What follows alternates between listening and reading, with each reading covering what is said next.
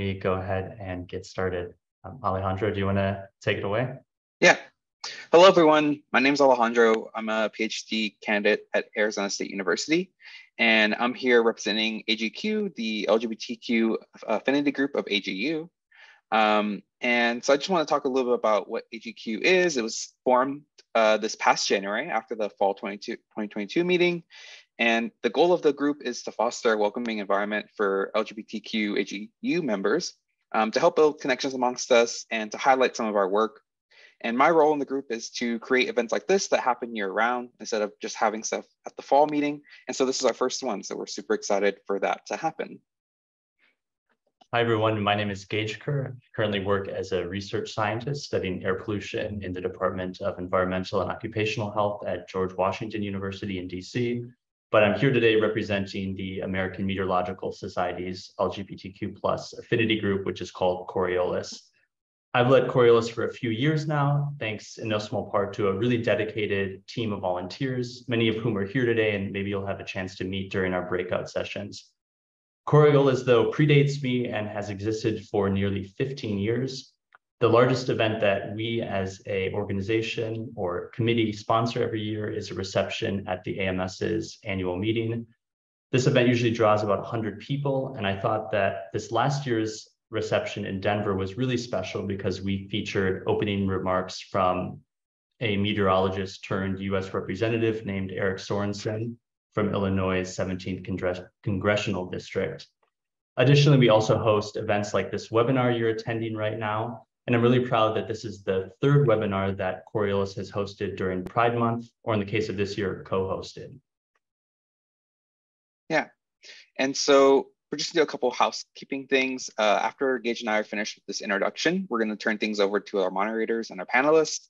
For our panel discussion, today's discussion panel will last until 4 p.m. Eastern time. Then we'll transition into informal breakout rooms. And these are just intended to get to know one another, and they'll be randomly determined, and then they'll be shuffled every 10 minutes.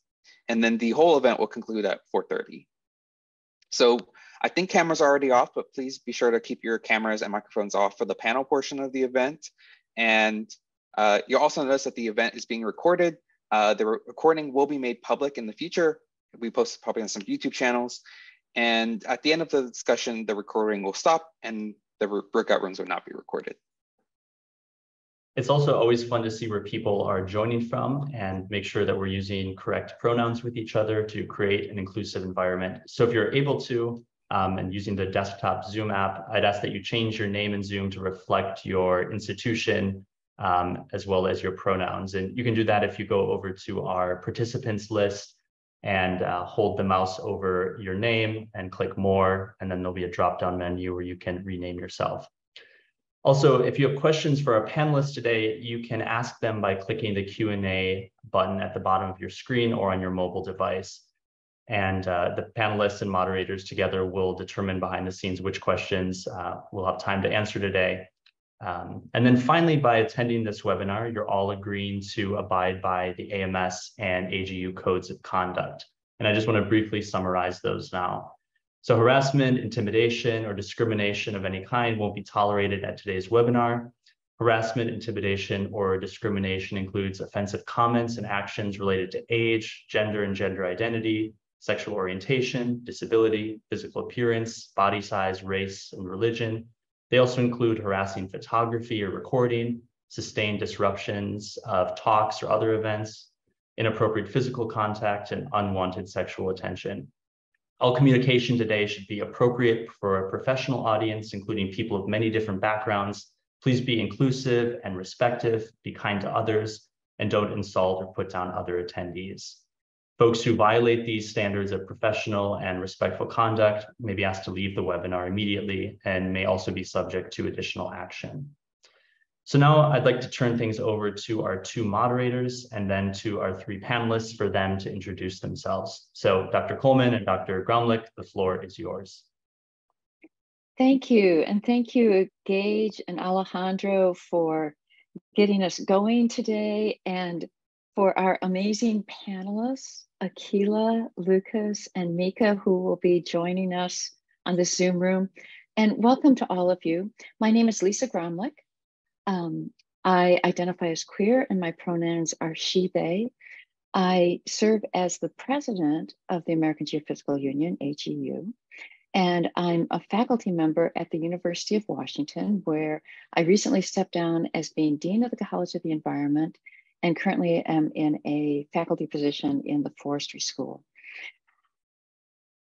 I am really keen to hear your stories and take your questions, and couldn't be happier than to be here. I'll just say, by way of introduction, this is very different from when I was an assistant professor and a vice provost said to me, in all sincerity, Lisa, it's okay to be gay, but just don't tell anyone. So that's not the advice we're going to hear today. So Brad, take it over. Thank you, Lisa. And yeah, thanks, Gage. Thanks, Alejandro, for being, it's exciting to be here and to see the panelists, meet the panelists earlier and to look at all those in the audience, you in the audience. I'm an atmospheric scientist, just recently stepped down from being director of weather science at Bayer Climate Corporation. Spent most of my time working for NOAA, both in OAR and the Weather Service. And I just thankful for the career that I was able to do and see the increasing demands on our sciences as we move ahead into the areas, especially the risks of climate change facing both humans and our environment. I have 3 different priorities, one under the AMS and under president, and one of those was DEI. I'm a gay man. I led a rather unremarkable life. Went to college, went away to college. Maybe I went farther away because I was gay and I didn't want to do it too close to home, but I went away to college. I met a man, I fell in love. We're now married. We've been together 42 years.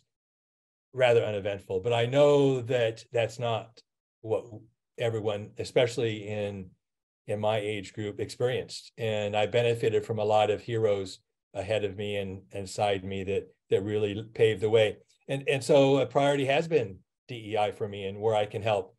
And I have learned so much already through this year and meeting with people through our Coriolis and what's going on there. So I'm really excited about the day, and I want to be here and help and learn so much. And I look across our panelists, and these are today's heroes. They are going to make all of your peers hopefully lead unremarkable lives, as I was fortunate enough to have done through my early career as a gay man. So now I think what we're going to do is meet our panelists, right? So Mika, do you want to kick it off? Sure. Hi, I'm Mika. I think maybe a lot of you know me. I was able to, y'all can hear me, right? Yes. I was able to give the plenary talk on Thursday of AGU last in December, which was a highlight of my life, I would say. So maybe a lot of you know me from that, but I'll just give a brief, for those of you who don't, synopsis of sort of my life trajectory.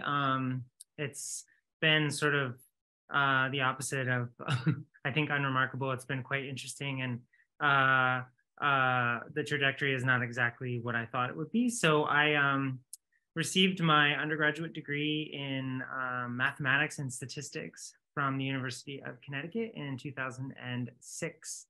I'm old.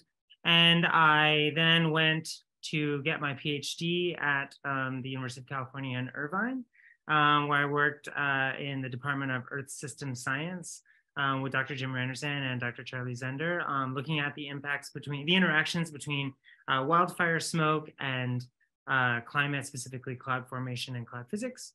I took a postdoc at the Jet Propulsion Laboratory where I was doing similar work, but using satellite data. And I was doing that for a while. I transitioned from a postdoc to a research scientist, but I was starting to feel increasingly, dissatisfied with the trajectory of my professional career. I felt like my passion and my calling was really to be teaching. So I applied for some professor positions and was extremely fortunate to come across an interesting and extremely sort of out of the blue listing where they were asking for a climate scientist to teach at the School of the Art Institute of Chicago. So I interviewed, got the offer, moved to Chicago in January of 2017 to teach climate science to undergraduate art students, which is really the coolest thing ever. My research kind of took a turn, and I started to think about the ways that art and design can impact not just the communication,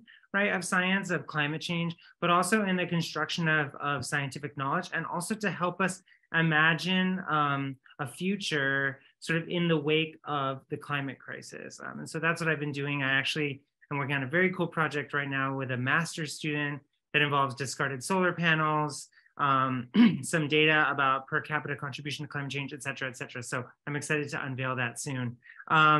As far as being queer, I'm a trans woman, obviously. My pronouns are she, her. It wasn't always that way. Well, I mean, it was, I guess, always that way. But I, for a long time, identified just as a gay man for like 12 years. So I feel very much a part of the queer community. I came out in 2003 as gay, and I came out as trans in 2016. In fact, coming out as trans was, I think, directly related to getting this position at the School of the Art Institute. So it allowed me to move and also sort of realize and actualize my true identity. So I'm super excited to be here, and I will stop there, and I will, I guess, hot potato it to the next person I see is Akilah.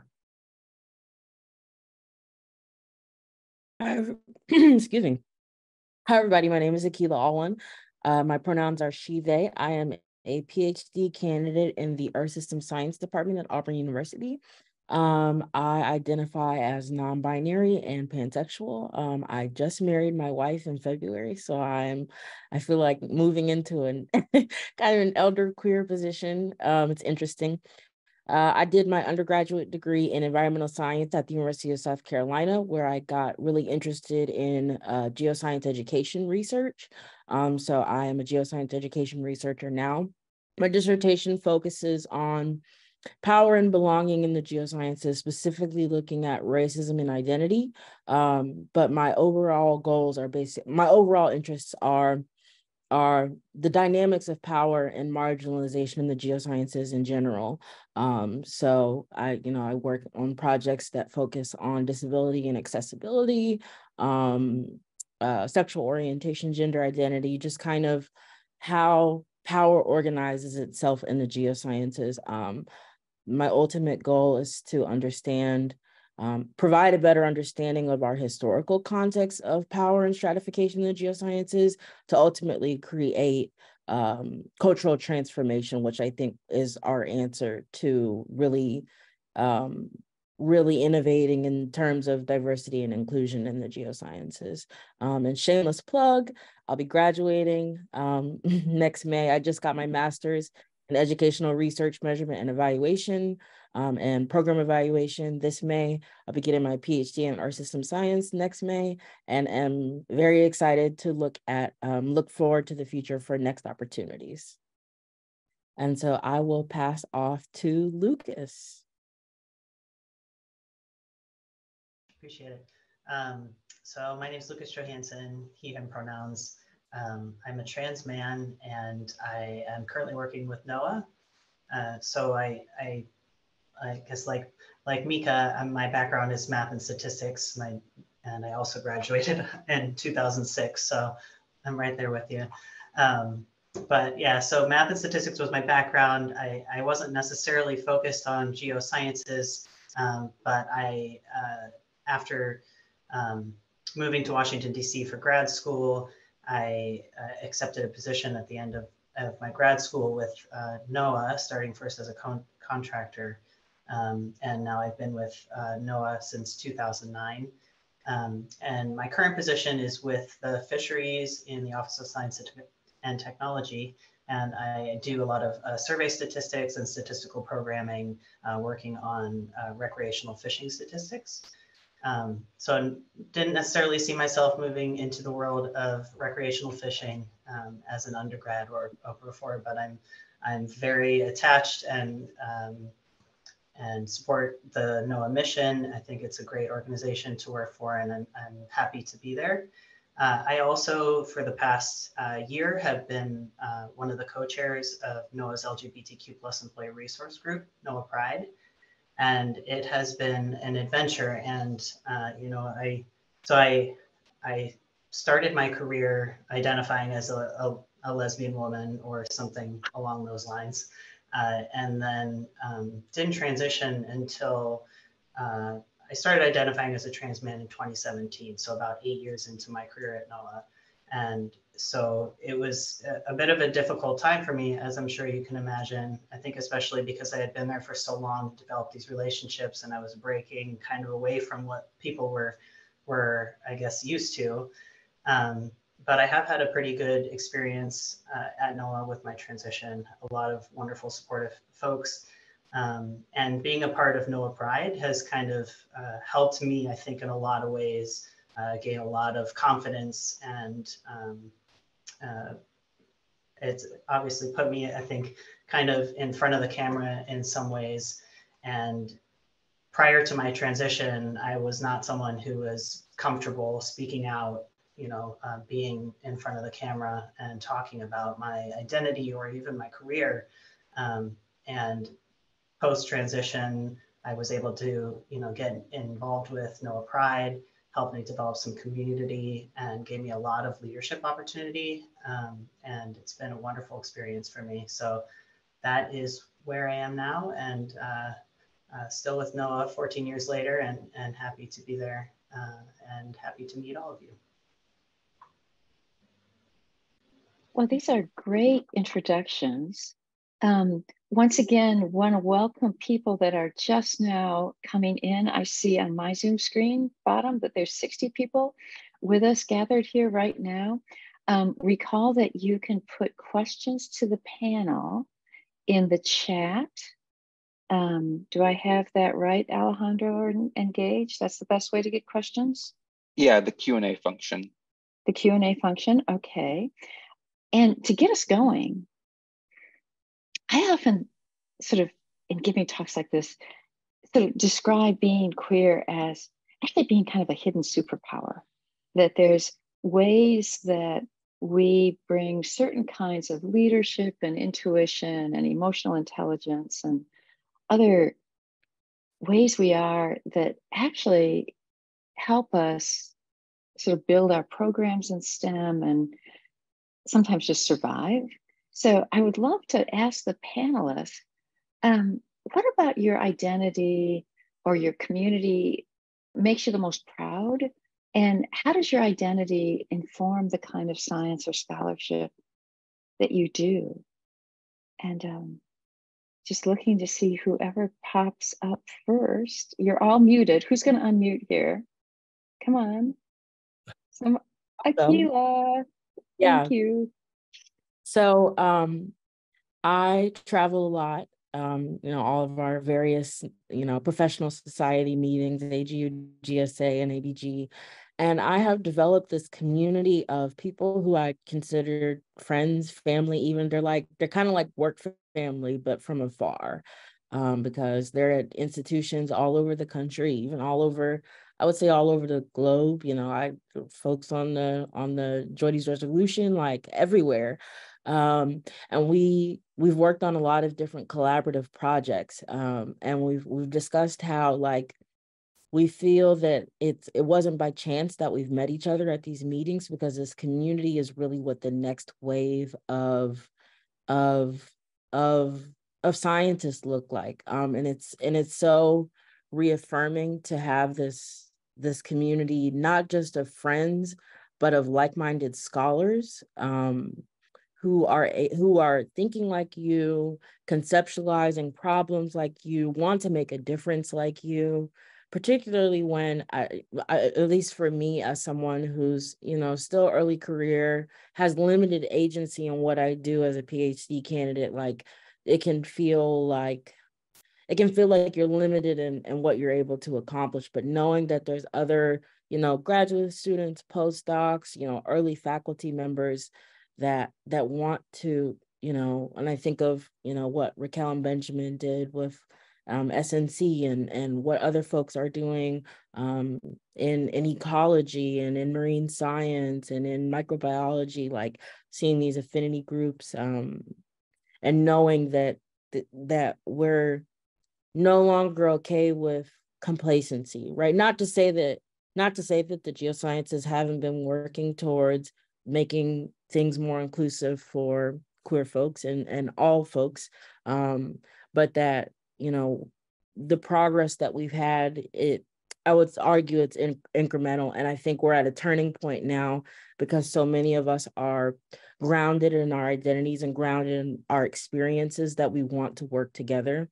And that's what I've experienced with my colleagues, is working together, writing papers, doing academia, and creating meetings to collectively think about how can we be the change. And it's so empowering to be a part of that.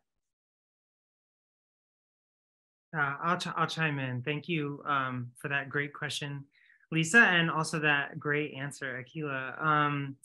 So I, think about this a lot, actually, and I talk about it a lot in my public lectures when I give public lectures about this, or just, the stuff that I talk about in general. And I think, when I started my PhD in 2006, as far as I know, I was the only out queer identifying person in my department, in my cohort. And I had been told a number of times by a number of different sort of colleagues and people who were older than me, who had been in the field longer, it's great, it's fine that you're queer, whatever, but this is about the science. And I have grown to fundamentally reject that idea. The science is being conducted and the knowledge is being constructed by people, and people have identity. It's just that the default identity for science has been a particular one, and I think we can all visualize what that one is without me having to say it. And anything that's different than that is considered a distraction, but actually it's not a distraction. In fact, that identity has always been informing the way that those people conduct their science, much in the way that our identity informs the way that we conduct our science. And I have, I think, two examples of this. So the first is I teach in my class a course about science, knowing science just in general, and we talk a little bit about evolution. And there is a group of researchers, two groups of researchers actually. One comprised mostly of cis men and one comprised mostly of cis women, that observed a gull population in South America. And after observing the same gull population, right, the same behaviors, the two groups actually came to vastly different conclusions about why the gulls were doing what they were doing. And so this is a very concrete example of how identity really does inform the way that we sort of construct scientific knowledge. Another example is specifically as a queer person, right? I mentioned that I teach at an art school. I'm a climate scientist. I teach at an art school. So I think about sort of ways that art and art making and design and stuff can sort of inform solutions to climate change, solutions to the climate crisis, like sort of reach us emotionally, allow us to imagine and envision different futures, essentially building new worlds, right? And as a queer person, I think I'm intimately familiar with world building as a really important facet of my life. In fact, a survival facet of my life, right? There are some days where I leave and I go out and I'm like, oh my God, I forgot that there are straight people in the world, right? Because we've constructed these queer worlds that protect us, that bring us joy, that allow us to thrive,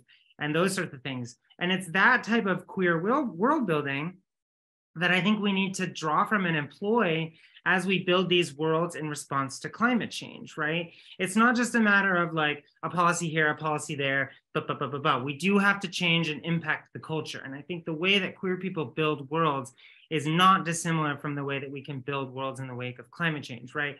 Much in the way that these worlds for queer people are a form of queer liberation, I like to think that we can also harness that same energy for a form of environmental liberation. And so something that I'm extremely proud of is how sort of well is not the right word, but how wholeheartedly many people in the science community have actually embraced these ideas, right? I feel incredibly respected as a trans woman, and I think that it's something that I'm really, really proud of. I'm proud of the work I do, and I'm proud that I'm not ashamed to say that I'm trans, that I'm not ashamed to be queer and open, and I think that people are receptive to that, and so I'm going to keep doing it. Sorry.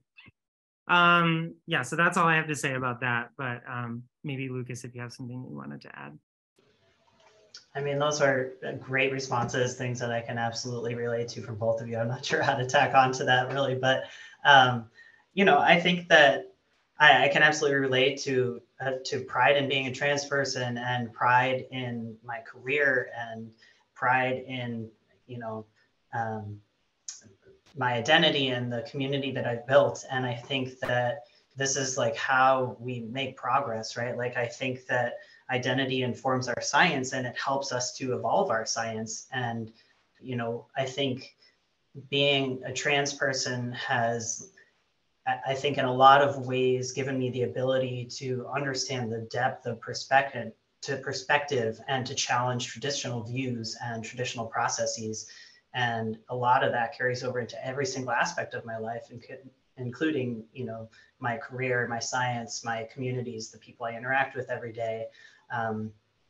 So I like to think that it helps me open my mind, consider the vastness of possibility, and I bring that to my career and my work every single day. And, you know, just on more of a basic level, like before I transitioned, before I allowed myself to see who I really was, like I wasn't necessarily doing all of those things. A lot of it because I didn't have that confidence. I didn't have that voice. I didn't have that community that I really needed and wanted. And, you know, post-transition, I've found a lot of those things, and becoming involved with NOAA Pride has been amazing. And I have so much pride for the work that we've done, you know, the way we're educating people. I've given a talk on pronouns and gendered language to several different federal agencies, you know, to thousands of people across federal agencies. And it's scary to me, but it's also something that I take great pride in. I know that we're advancing not only science, but our communities, our society in general. And it feels really, really awesome to do that. I'd like to also say, for me as a geoscience education researcher who, you know, studies the dynamics of power and belonging in the geosciences, like, my research is extremely personal. I think it's hard for me to separate out, you know, what is because of my queerness and what is because of my Blackness, what is because of my disability that the passion is. And I think it's very evident in why I'm so dedicated to doing this work. I got into geoscience education research basically from the moment I became a geoscientist. My very first day of undergrad, I always sit in the first row of my class because I won't pay attention if I don't. And I turned around and I looked at this in my Marine Science 101 class, the rest of my classmates, about probably 90 kids. Not a single person looked like me in any way. Very homogenous room. And I was just so passionate in high school about pursuing, you know, environmental science because I knew I was good at it. I never considered, I don't know another environmental scientist. I don't know what they make, what they look like, you know, what they actually do. I just know I'm good at this. And so as I started, you know, doing, you know, summer research programs, I did the Ronald McNair post-baccalaureate program.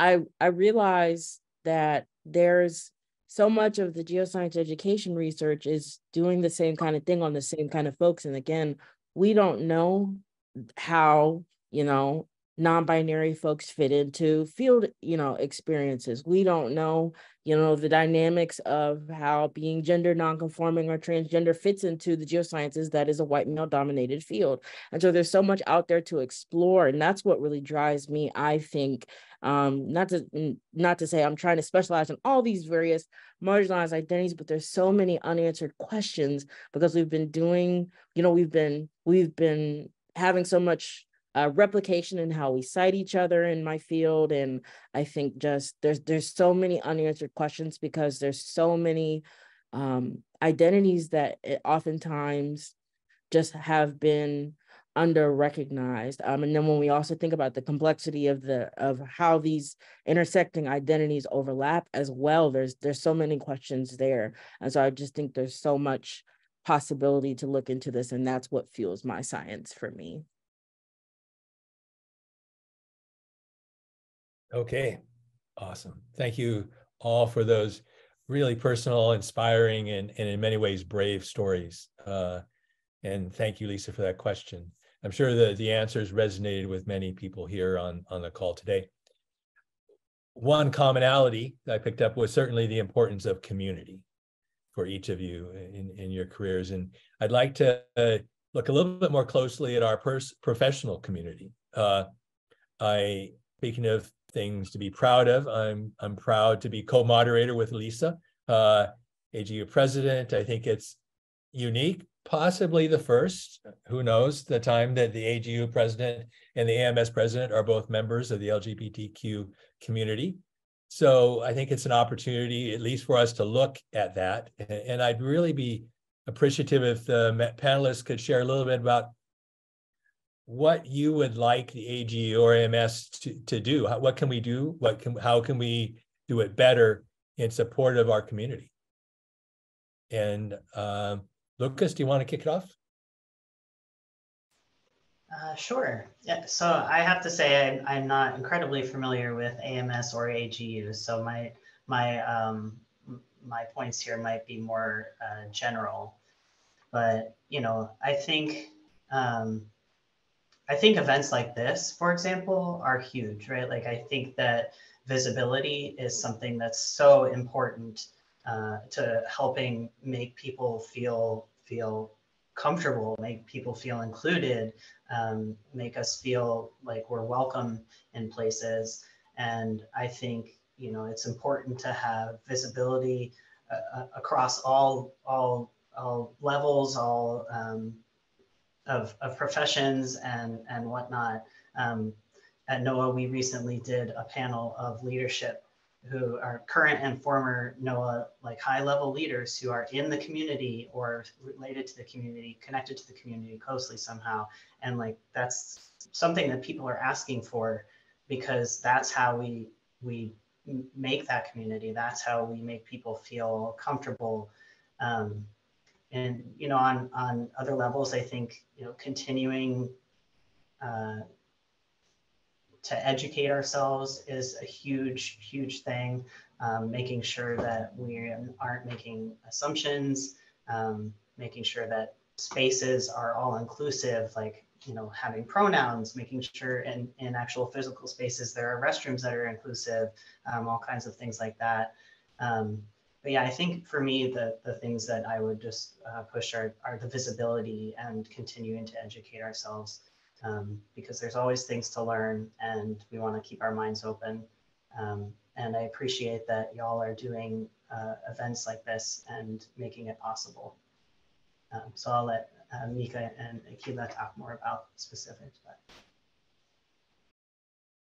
Yeah, for me, I think the biggest thing when we consider the socio-political climate right now is consideration.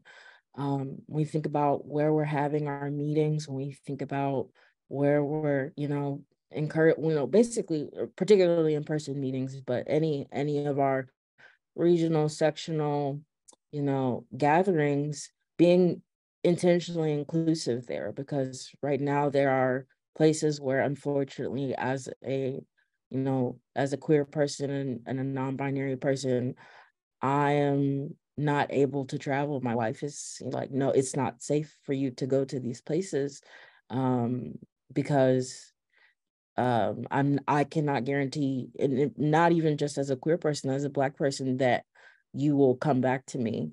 And so I think there's other organizations that are holding things in these spaces, and the lack of consideration is very hurtful to me, because I want to participate, but I unfortunately, because of my identities, it's not the academic gains are not worth the risk to my safety. And so I definitely encourage AMS and AGU to consider, you know, when we're thinking about our meeting, what is the local legislation, what is the state legislation, what does it say in terms of all of the identities that we care to be inclusive towards? Will our members be safe to travel, enjoy this meeting, and return home safely? Yeah, these are all great points. And I just wanted to add, my response here will be kind of bimodal. Sorry about that. So on the one hand, I can remember going to my first AGU meeting in 2007, December of 2007. And I remember that I had one friend who was gay at AGU, and it was this weird sort of whisper campaign like, hey, the gay AGU event is going to be at this bar in the Castro. And it was like not formal, it was not a real thing, it was just like show up and dance. And so that was, we called it Gay GU. And to see the evolution from that to this makes my heart sing, honestly. To see Lisa as the president, to see Brad as the president, to see, you know, queer people leading these organizations is indicative of, I think, the sort of larger cultural shift, right? And also the way in which I think our communities like to be at least towards the front of that cultural shift. And so like with everything, right? The things we ask of AGU and AMS, the things we need are the same things we need from the culture, right? We need respect, we need to be not exterminated, but right, they're trying to sort of exterminate trans people at this point, I feel like. And so we need people to stand up for that. And so I guess the other sort of the other bimodal part of my question is so I lovingly refer to myself as a loud, angry tranny. Sorry if that word offends people, but I call myself that, right? I'm a loud, angry tranny. And I think that I have the agency to do that. I'm white, I have a career, and I feel really secure in my personal life, and I have the privilege to be loud and angry, and I am loud and angry. And the thing that I'm currently the loudest and the angriest about is people saying that they're allies, but not actually being allies, right? You don't get to call yourself an ally. I get to call you an ally. And to be an ally is more than just posting a pride flag on your Facebook, right? To be an ally is to get in fights with your friends who misgender trans people, to get, you know, to talk to your parents. This is if you're, you know, if you're cis and you're het or whatever, however you identify, right? You know, get in fights with your parents about why trans kids are not tearing apart the fabric of America, right?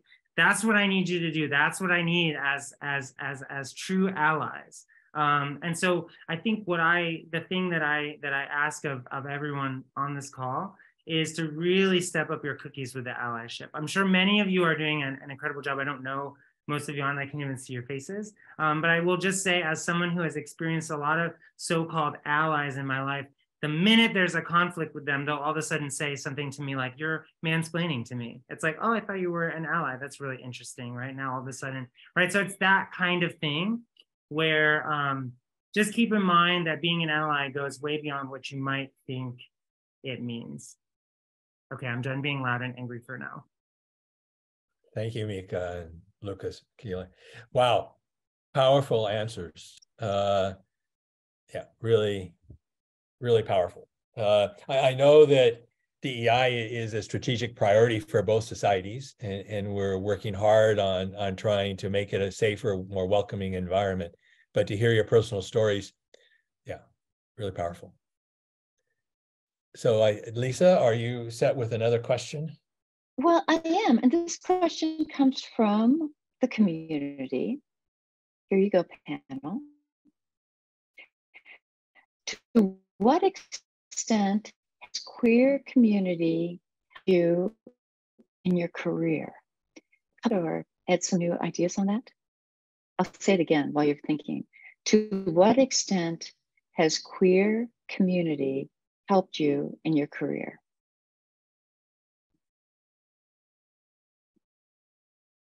I'm happy to start on this one, actually, because the queer community has helped me immensely in my career, actually.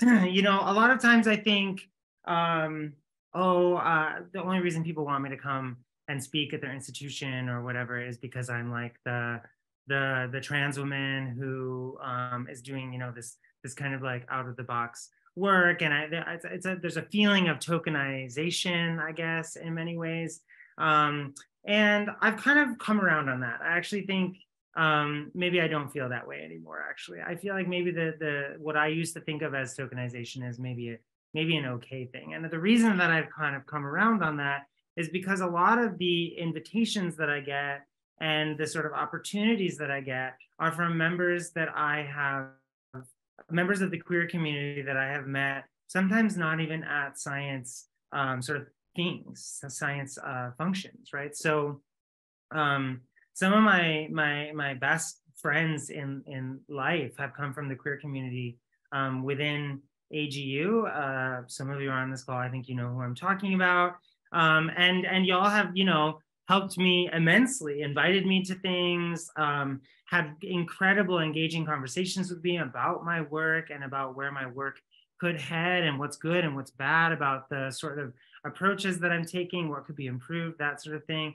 You know, last summer, I was really fortunate to give, I think, one of my favorite public lectures that I've ever given. And it happened to be at a queer music festival in the woods. I was invited by a member of the queer community who is a professor and fellow techno music aficionado in Colorado, invited me to give this talk. And it's to date my favorite talk that I've ever given. And I think the reason is that I was able to deliver that talk to my family, right? Because queer people are my family. I have a blood family, and they're fine. They're great, whatever. But my queer family really is my family. And so to be able to speak to you all, for example, on this call, it just really feels like I'm with family. And so I think in many ways, queer people have essentially made my career, and I'm incredibly and forever grateful for that, to be completely honest.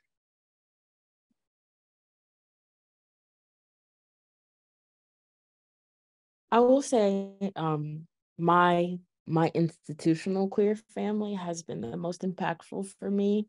I know Eli's here.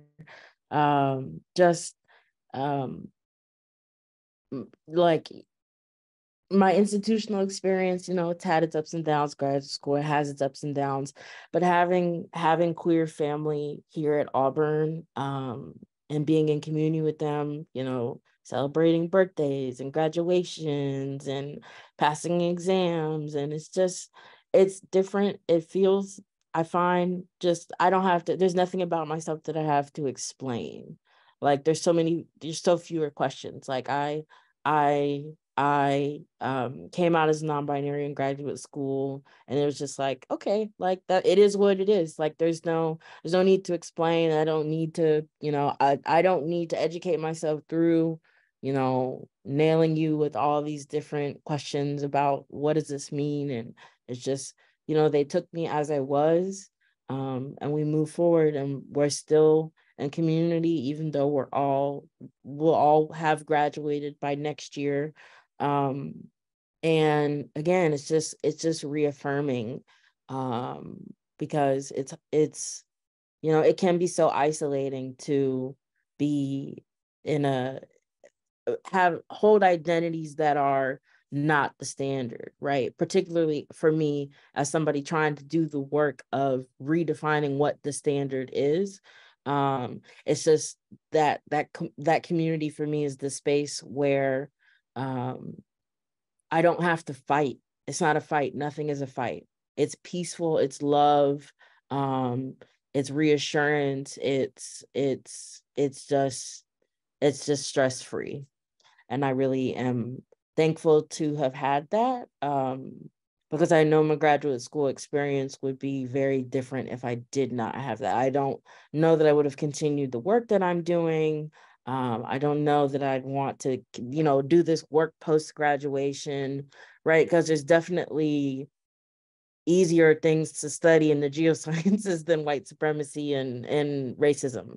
But knowing that I'm supported and knowing that I'm loved and being told that the work that I'm doing by those who get me because they also live this experience, it means the world to me.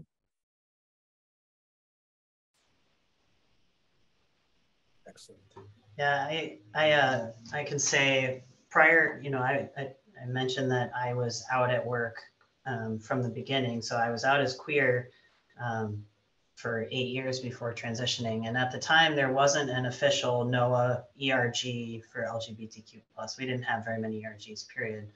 And, I think I was happy with my career, but I definitely was lacking a sense of community, a sense of connection to my career and to the people. I was connected to the people in my immediate office. I have some great people, some great supporters, some great friends there, but there was definitely a lack of some kind of community. And I transitioned in 2019, and that happened to be the year that NOAA started the official ERGs. And I joined the ERG, and since then it's just been an exponential trajectory in terms of my happiness, my sense of community, my sense of belonging in my job, in my career. I have gotten so many opportunities to develop my leadership skills also through this ERG. I went from feeling like I was happy with my career and I was advancing in my science and in my technical position, and I was happy where I was, but I had no aspirations past that. I think I wasn't aspiring to be someone in leadership. I wasn't aspiring to be a manager. And now, I'm going into my second year of leading our employee resource group. I'm developing trainings, programs. I'm hosting things, joining these panels. Like, I've met so many people outside of NOAA and built a huge network through my engagement with this community. And I owe it to the people who have led the way on the ERG, to the people that I've met through this community. And, that's all people inside of work, right? And then there's my community, my queer community outside of work, who they're the ones that I rely on for all of my, for so much support and growth. They're who I go to for everything outside of work in terms of my queer identity. And I wouldn't have transitioned without them. I wouldn't be where I am today. And so it's been immensely impactful to have community. Okay, thank you. Getting a lot of really good questions from the audience right now, and trying to pick. I think I'm going to, your answers really focus, I think, a lot on your early careers. And I think that really is testimony to how important those experiences and the support groups are around that early career element. And I think that that's really what Maxwell was getting as far as starting out as a trans person, beginning their careers. I think we could spend more time on it, but I want to jump down. I think the next one is a new, different topic, and I think one that's equally important to the entire group, which is how can we as allies in the societies best support students and scientists who are currently located in states with oppressive and dangerous legislation targeting the queer community. So how can we support our broader community across the US in this somewhat challenging time, still prideful time, but challenging? So I'd like to hear a few thoughts on that if we could. I can start. I'm in the state of Alabama. We are not far behind everyone else in terms of this these legislations in question. And I think the first step is acknowledging that this is happening, that this is real, that this is a real threat, that there are real stakes to this. I don't want to call it a game, but these that we're more than it's more than just being used as political pawns, that there are real life outcomes, and in some cases life and death outcomes for queer people in these states. with that acknowledgement, because rewinding, silence is not neutrality. Silence is taking a side. Being silent on these matters and not saying anything is not the equivalent of, well, I don't have an opinion either way, or I support you, but I don't feel like it's my place to say. You not saying anything tells me that you're comfortable with being able to ignore this. And so really, to be an ally, to be an advocate, to be an accomplice, to be any form of advocate, really, wherever you fall within the spectrum of what you're willing to risk, the first step is speaking up and saying, this is wrong. And I'm here to do what I can, whether that be provide my resources, my time, my energy, utilize my position within the organization, speak up for you to leadership as somebody whose identity is more respected.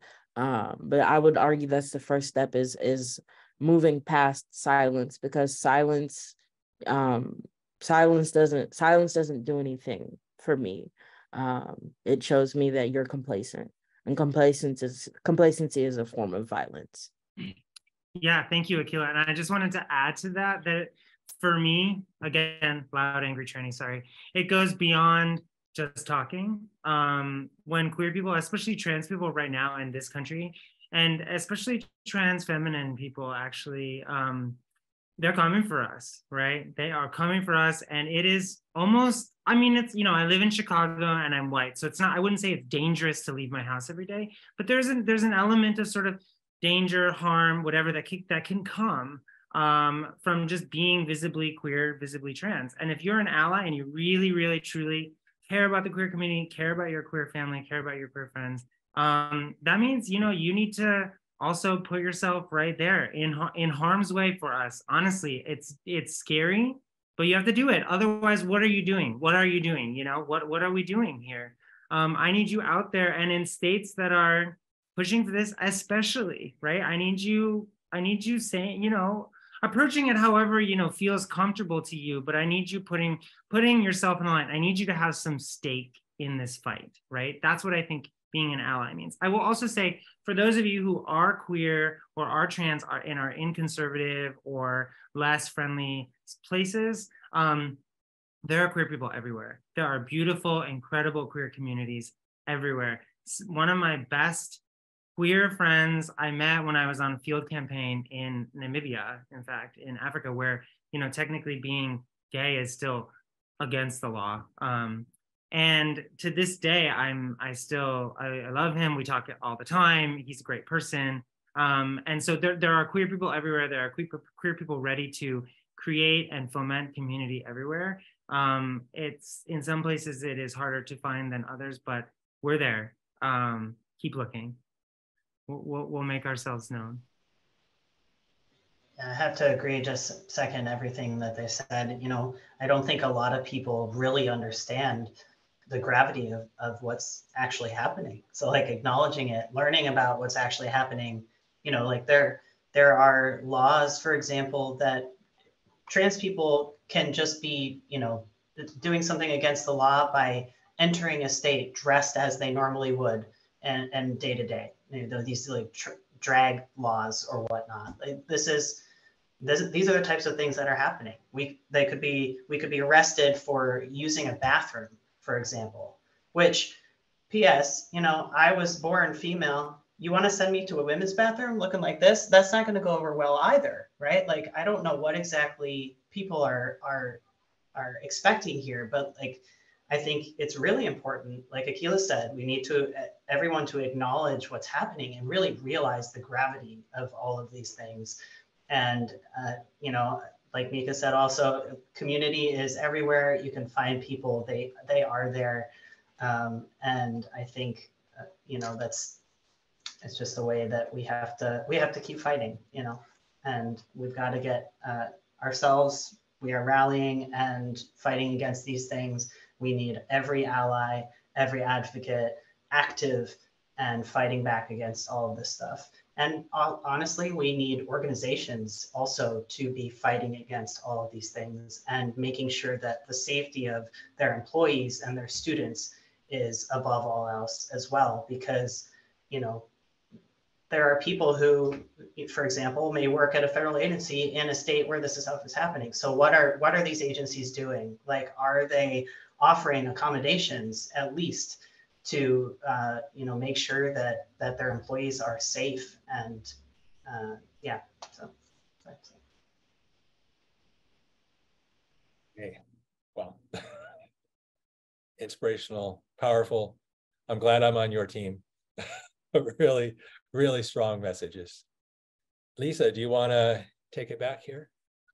Well, I am watching the time, yep. And I think that to get through another round of questions in 1 minute would involve all of you speaking for 20 seconds each. And I just don't, it would be insulting because, there's such important messages here. And I love the fact that we pulled together the sort of more formal part of this by talking about just the importance of the moment we are in terms of supporting all of our trans siblings, wherever they might find themselves, in more friendly places and less friendly places, in all the places, as you have said. So I think what I'd like to do, Brad, on behalf of you and I, as the sort of two leaders of these large professional organizations that very much do embrace this community, can we thank our panelists? But panelists, please don't go away if you can, because I know there would be hunger for having some slightly more intimate conversations in breakout groups. So at this point, can I turn it over to Gage or Alejandro or somebody that knows what to do? Yes, Alejandro and I That would be Gage. Yeah, Alejandro and I can take it over. Thank you, Lisa, Brad, and all our panelists for that really wonderful discussion.